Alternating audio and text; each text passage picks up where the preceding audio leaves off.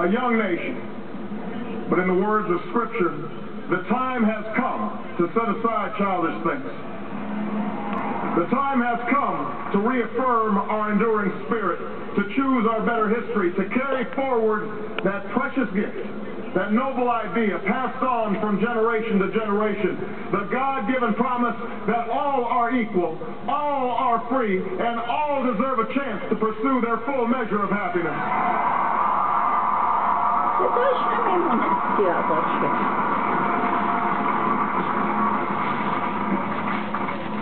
In reaffirming the greatness of our nation, we understand that greatness is never a given.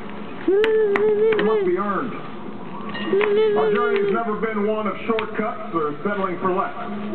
It has not been the path for the faint-hearted, for those who prefer leisure over work, or seek only the pleasures of riches and fame. Rather, it has been the risk-takers, the doers, the makers of things, some celebrated, but more often men and women obscure in their labor, who have carried us up the long-running path towards prosperity and freedom. For us, they packed up their few worldly possessions and traveled across oceans in search of a new life. For us, they toiled in sweatshops and settled the West, endured the lash of the whip, and plowed the hard earth. For us, they fought and died in places like Concord and Gettysburg, Normandy and Quezon. Time and again, these men and women struggled and sacrificed and worked till their hands were raw so that we might live a better life. They saw America as bigger than the sum of our individual ambitions, greater than all the differences of birth or wealth or faction. This is the journey we continue today. We remain the most prosperous, powerful nation on earth. Amen! Our workers are no less productive than when this crisis began. Our minds are no less inventive, our goods and services no less needed than they were last week or last month or last year.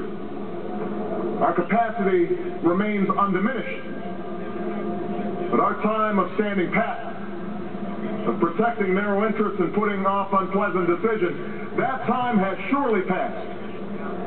Starting today, we must pick ourselves up, dust ourselves off, and begin again the work of remaking America.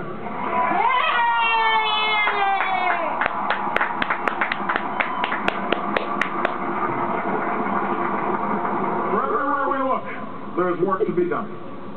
The state of our economy calls for action, bold and swift, and we will act, not only to create new jobs, but to lay a new foundation for growth.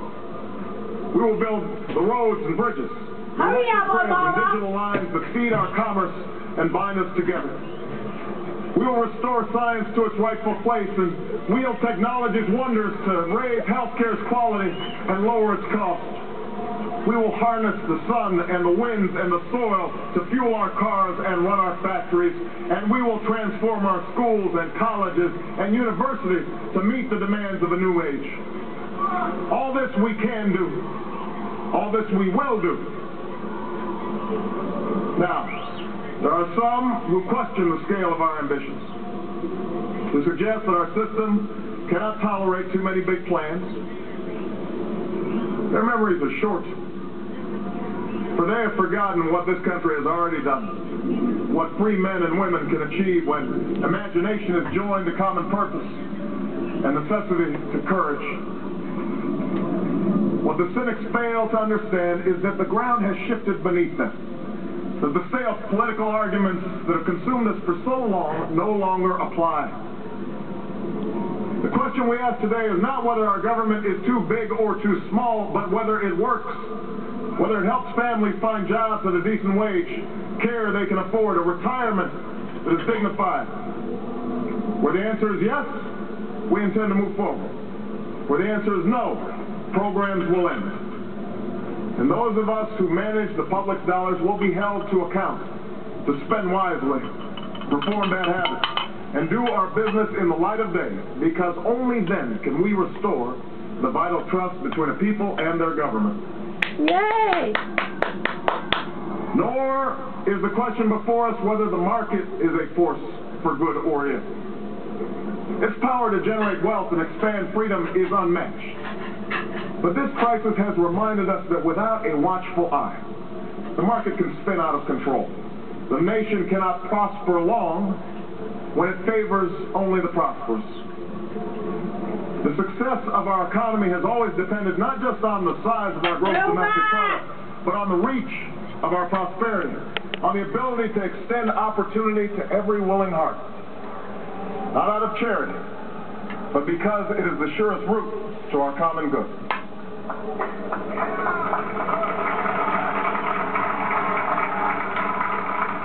As for our common defense, we reject as false the choice between our safety and our ideals. Our founding fathers,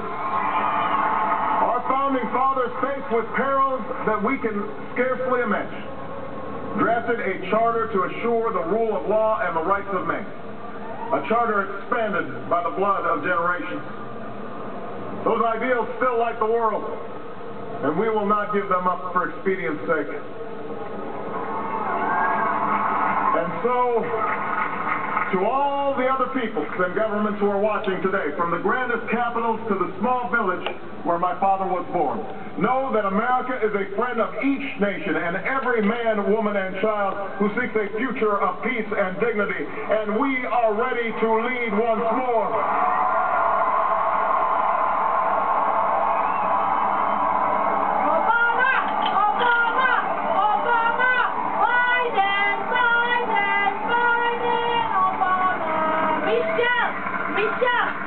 Recall that earlier generations faced down fascism and communism, not just with missiles and tanks, but with the sturdy alliances and enduring convictions. They understood that our power alone cannot protect us, nor does it entitle us to do as we please. Instead, they knew that our power grows through its prudent use. Our security emanates from the justness of our cause, the force of our example, the tempering qualities of humility and restraint. We are the keepers of this legacy. Guided by these principles once more, we can meet those new threats